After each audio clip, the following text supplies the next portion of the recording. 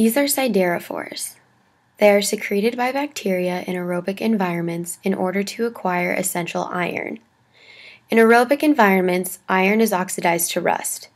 It is in the iron 3 state, which is insoluble.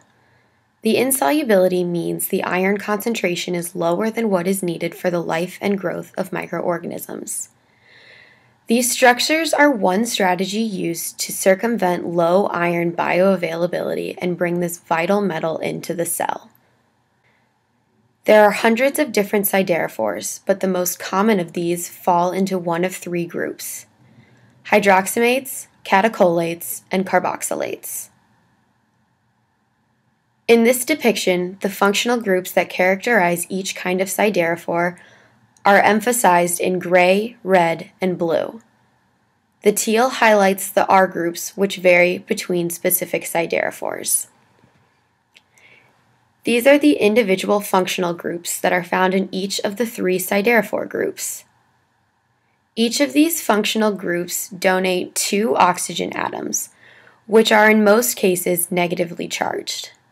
This is not a steadfast rule, as some alternatives can occur where other atoms like nitrogen or sulfur take the place of an oxygen. These alternative functional groups have decreased iron affinity. The functional groups act as bidentate ligands, but naturally occurring siderophores typically combine 3 of these into a hexadentate structure through the variable R groups. Iron binding to hexadentate ligands is entropically favorable due to the chelate effect. Iron 3 is usually found in an aqueous solution, meaning it's naturally hexacoordinated with water. To bind the iron, siderophores surround this complex in a hexadentate manner. The new iron 3 siderophore complex has an octahedral geometry with a high spin d5 electron configuration. Here you can see which siderophore atoms are donated to iron. They're nearly all oxygen atoms, and most of them are negatively charged. The donation of these oxygen atoms means these ligands are sigma and pi donors, meaning siderophores are weak field ligands and would favor a decreased d orbital octahedral splitting and a high spin electron configuration. The combination of the complex's geometry and the metal center's high spin electron configuration results in 0 ligand field stabilization energy.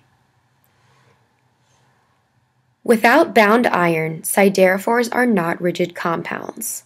The bond to iron is what stabilizes their structure. Before the iron 3 siderophore bond forms, you can see the hydrogens found on each siderophore. In low pH climates, solvated hydrogens compete strongly with iron 3 for these oxygen donor groups. Thus, these complexes are more stable at a higher pH.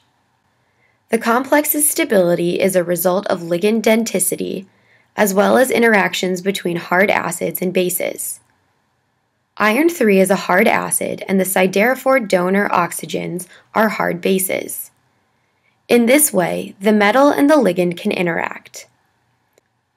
Hexadentate siderophores have 3 times as much donor oxygen density than bidentate siderophores, meaning the former have a much higher affinity for iron as well as a tighter bond to the metal. Once the iron 3 siderophore complex has formed, it is introduced into cells by complex, energy-dependent mechanisms. These processes typically begin with receptor proteins in the cell membrane. Here are some membrane-bound receptor proteins that are able to carry out this function.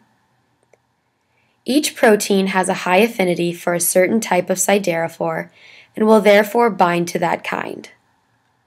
Not only do siderophores bind to a specific protein, they also bind to a specific location on that protein. The binding location selectivity of the iron siderophore complex means that the membrane proteins have high specificity for the complex. The specific binding locations are exemplified in the green pockets of the protein's surfaces. Once the siderophore binds, the protein undergoes conformational changes that further tailor these binding pockets to the complex. The complex is shuttled through the membrane-bound proteins into the periplasm. Here it binds to another high-affinity protein and is then taken directly or passed through a chain of transport proteins until it reaches its final destination.